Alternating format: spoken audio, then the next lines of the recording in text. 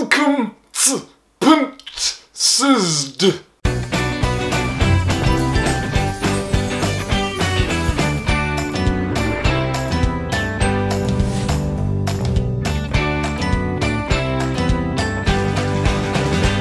Welcome to the world of pint-sized. My name's Ollie and we've got awesome news. Yesterday evening, as I was sipping on a cool ski,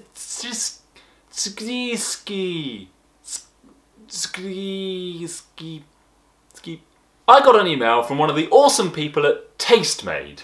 It's a YouTube network. It's basically a cluster of similar channels all under one roof, sharing their audience, working with one another, and it's just being an awesome team. Whereas other YouTube networks have tens of thousands of YouTubers working with them, Tastemade only has a couple of hundred. They're all about quality over quantity, and they wanted Pint-Sized to join them at their table.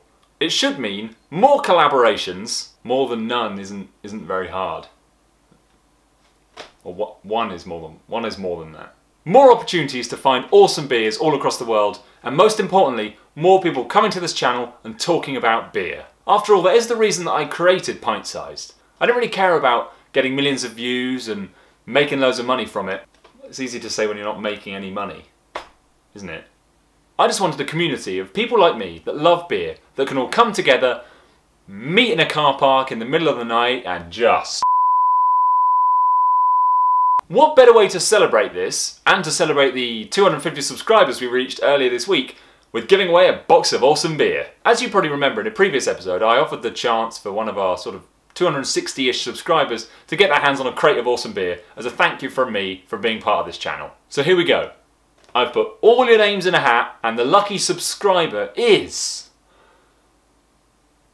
Can't really do suspense. That's not his username. Why would that be a... No.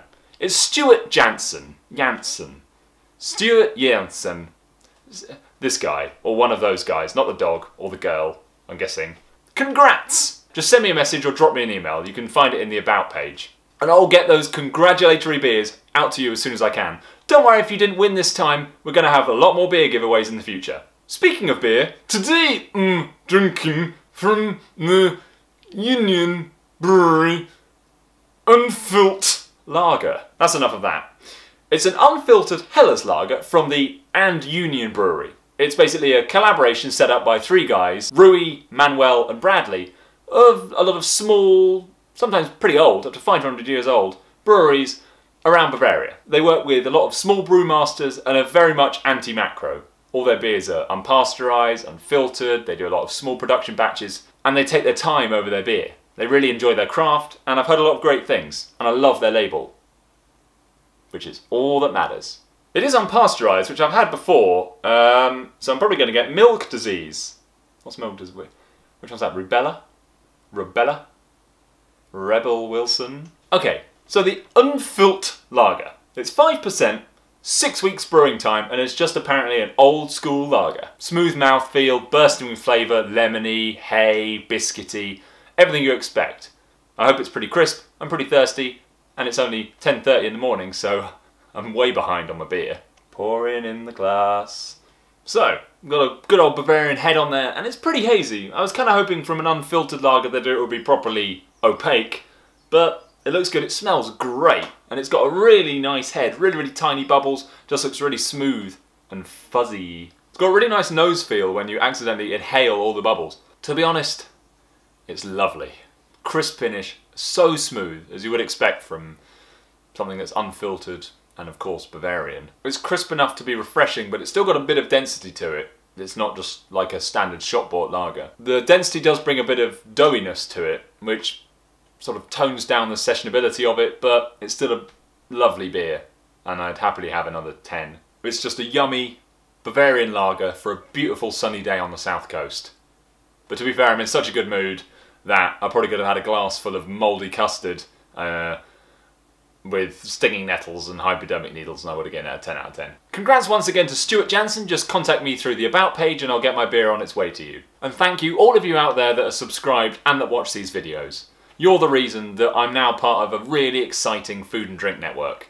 Don't forget to like, comment and share. If you share it, I find out, and I might be sending you a couple of surprise beers.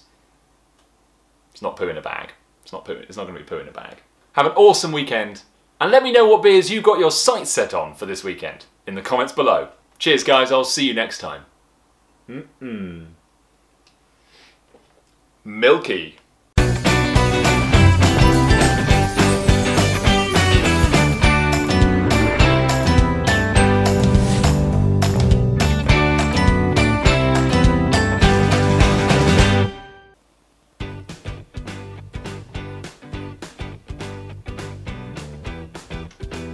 Oh my god.